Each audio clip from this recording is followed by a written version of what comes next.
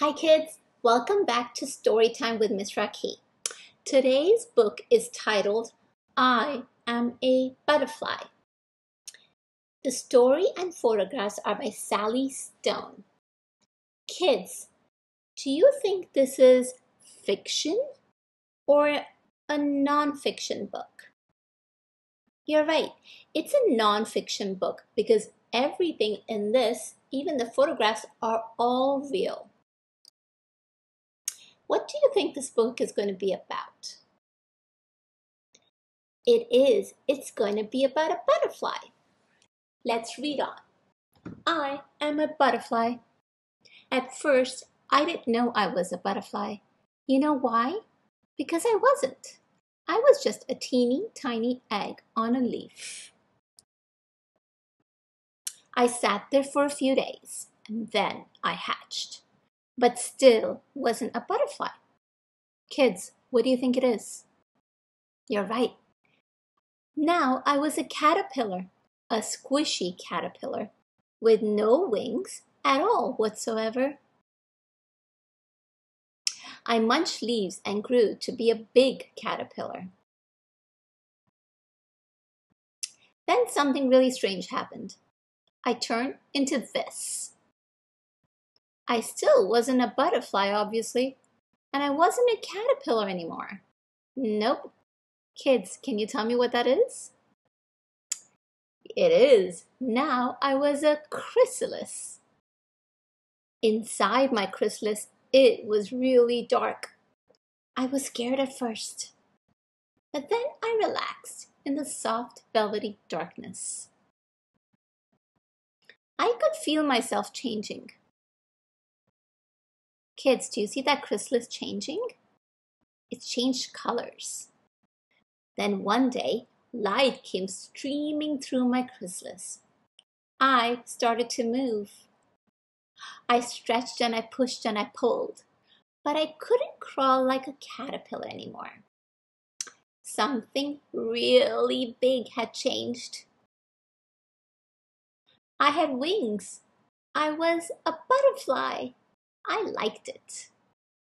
I perched on a flower to dry my new wings in the sunshine. The warm sun felt good. I used my wings to fly to all the flowers. My new tongue was like a straw. I know we talked about this. Remember, they used a straw to suck up the nectar? I used it to sip sweet flower nectar. When I was a caterpillar, I liked eating leaves. But now, I like nectar even more.